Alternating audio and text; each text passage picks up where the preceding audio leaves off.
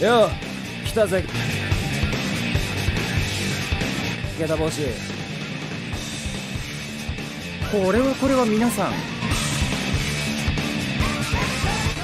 時間通りにお揃いっすね。あわけ、私がいて遅れるはずがなかろう。それで改めて呼び出しとは何なのだ。今危機が迫ってます。大きなはっきりお伝えしましょう。給仕フォローが来ます。その数3。それは上位フォローではないか。隊長副隊長クラスでなければとても太刀打ちなどできぬ。一体どうすれば。ご心配なく朽木さん、もちろん用意してあるっすよ。とっておきのいい手が。本当か浦原、それは一体。ほーら、私の目の前にいい手が5つも。これ以上のものを用意しろってのは無茶ってもんです。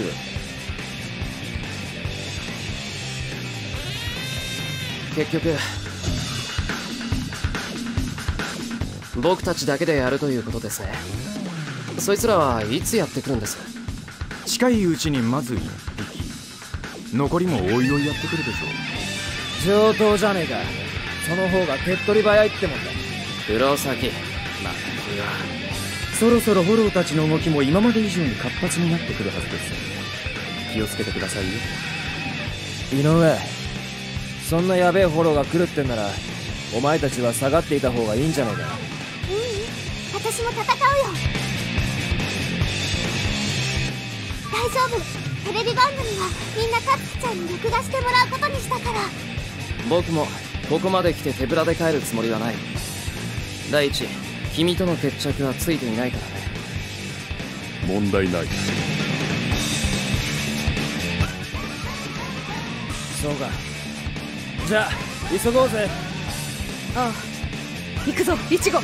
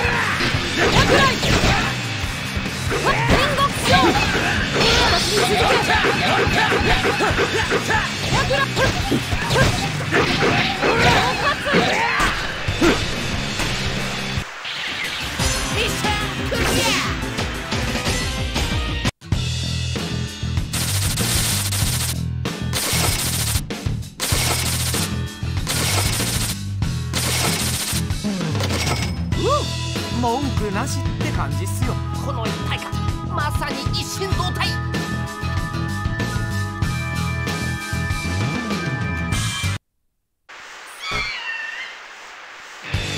ミッションスタート。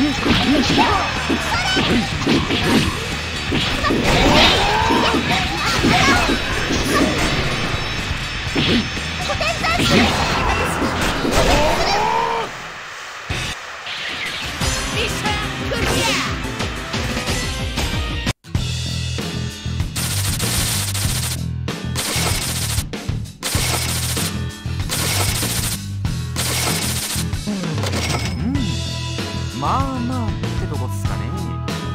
おお、このコンビ化けるかもしれねえ。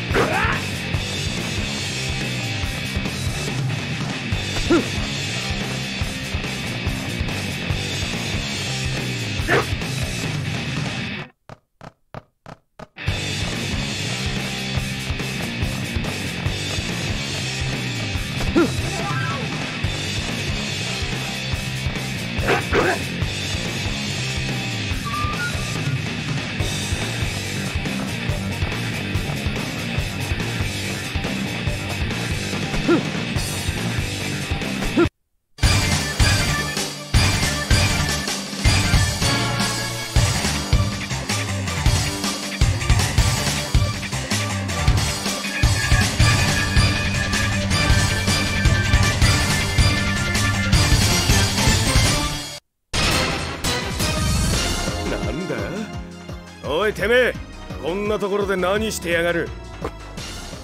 また死神か。気に入らないな、その高圧的な態度。てめえ、まさかクイーンシーか。まあいい、とっととここから失せやがれ。その命令には従えないな。あいにく僕は死神嫌いでね。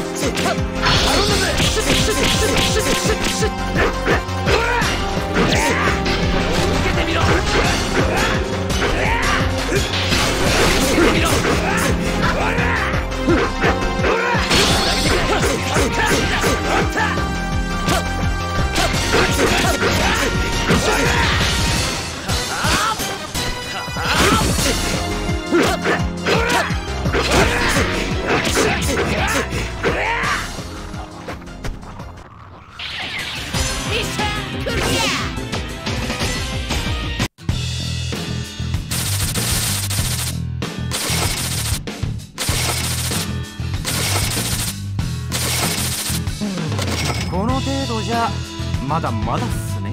おめえら普通だ。普通。